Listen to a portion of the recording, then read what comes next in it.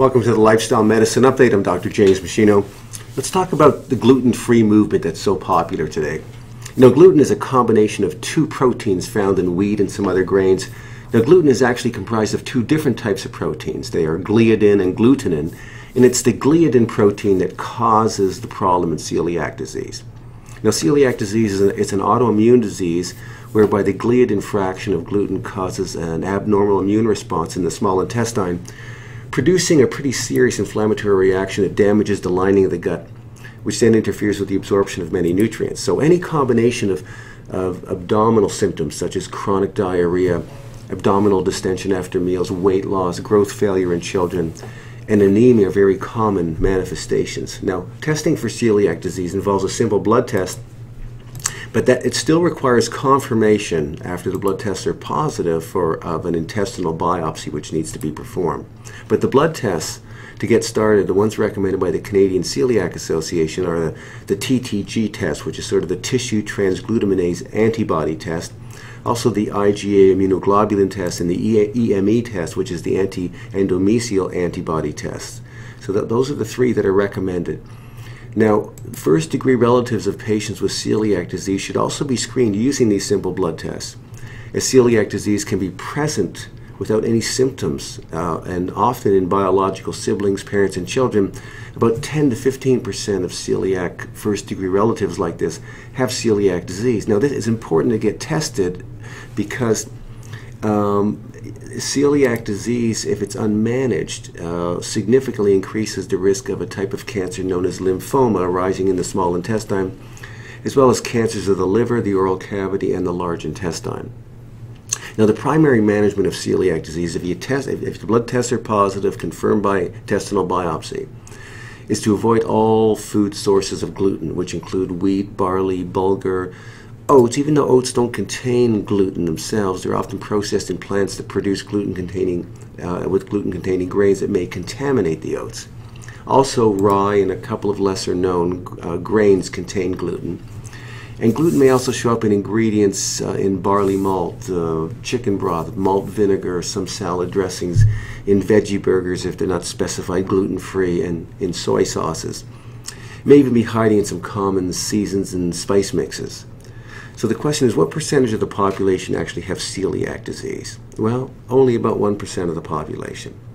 And another 1% of the population have what's known as a wheat allergy, where they can't eat wheat, but they can have other gluten-containing foods. So these people typically have these what are known as atopic symptoms, where they often suffer from hay fever, they easily break out in hives, they have eczema or asthma.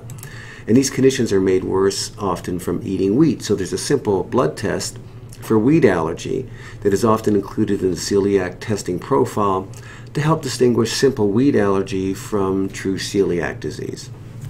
However, in 2012, a new health condition was recognized and published. It's called gluten sensitivity or gluten intolerance.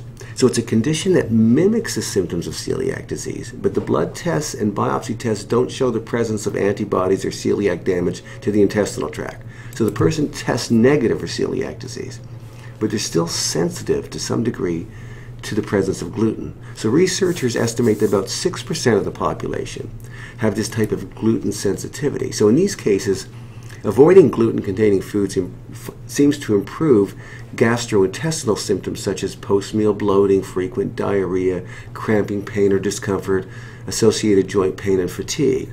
So gluten sensitivity seems to be very common in people that have irritable bowel syndrome. And when they avoid gluten, in these cases, it really helps the IBS symptoms. But not all the patients that have irritable bowel syndrome actually have a gluten sensitivity. So if a person has irritable bowel syndrome, they should probably avoid gluten-containing foods and see if it helps them or not. It's not going to help everybody. It'll probably help a certain percentage of those patients. There's also some evidence to suggest that gluten sensitivity may trigger symptoms in some patients that have schizophrenia or autism spectrum disorder.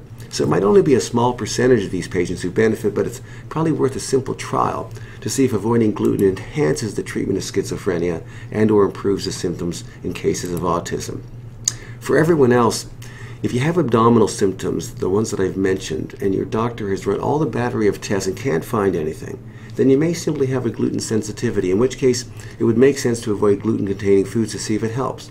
But remember that between celiac disease, wheat allergy, and gluten sensitivity, together they account for less than 10% of the entire population.